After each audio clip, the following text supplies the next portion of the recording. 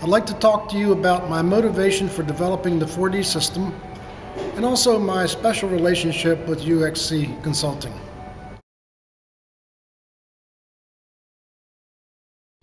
In 1990, I had been the director of astrophysics for NASA for 8 years. I had 10 successful satellite launches and deployments under my belt. I was feeling pretty good about things. I took my team down to the Kennedy Space Center for the launch of Hubble Space Telescope, by far our biggest program. Well, the telescope launched, the shuttle took it to the perfect altitude. Each of the complex systems turned on over a period of 4 months, and everything looked great. I began to really finally relax. So I took a short trip to Japan and returned to find out that we had launched a telescope with a flawed primary mirror. Basically, we had spent $2 billion in 15 years on a system that looked like a total loss. In the aftermath of the flaw, the Failure Review Board began to investigate what happened, and they found a technical error. And I thought, aha, thank God, finally it's not a management problem. But as they went deeper, they found that there were hints of an error that the contractor never acted on and never told us about.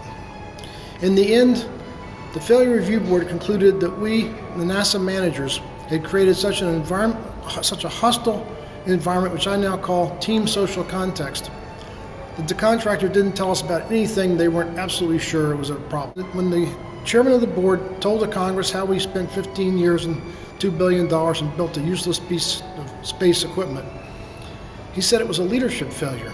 Now I want to remind you, I was the leader of the team.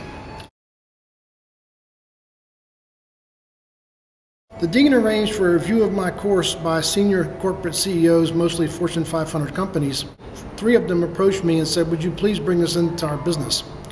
So I left the university, formed 4D Systems, and spent 7 years experimenting with how people learn and how to make teams more effective and how to make people more effective as leaders.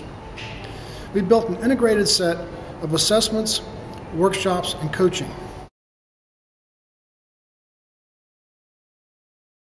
In 2002, NASA approached me and asked me to bid on a multi-million-dollar contract, which we won, to improve team performance with NASA's technical, basically first project and engineering teams.